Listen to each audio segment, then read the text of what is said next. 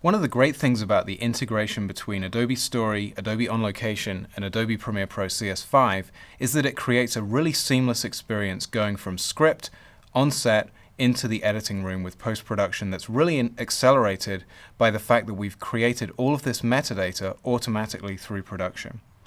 What we've done is we've started with Adobe Story, we've taken a script, we've imported it into On Location, and while recording the content for our video shoot, we've basically logged the content in real time as it was recorded in On Location.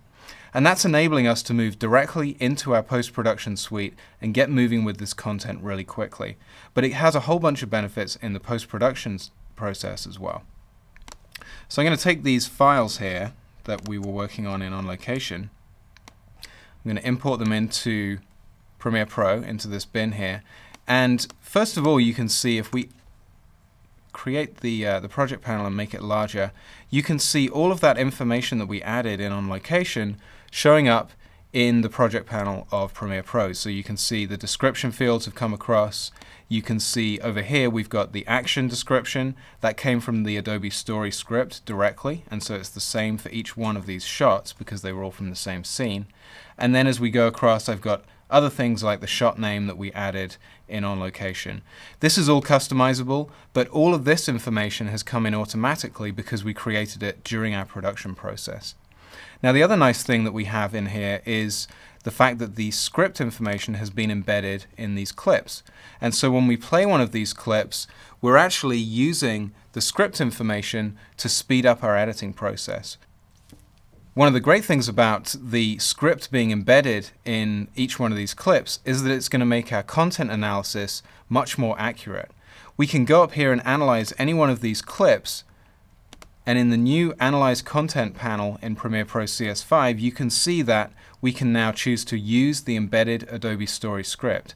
And that's going to make the transcription really accurate, because Premiere Pro is basically going to say, okay, they were talking from the script, and where do I match this content up with what they were saying in the metadata?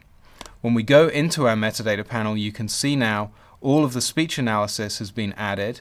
We've basically aligned the scripts to the content, and it's done some really nice things like maintaining all of the punctuation and also maintaining a sense of where the characters are. And so we get a really nice, accurate result. That's guilty of turning your heels on the face of the old gods. Your sorcery stops here. And in fact, you can even use this to check the actor's accuracy against the script. You can see here he said stops. He should have said stops, but he said something different. We can also use the script panel in Premiere Pro CS5 now to actually edit the script and use that content directly in the timeline. So I can set in and out points in my metadata panel and then add this information down into the timeline and actually edit using the script.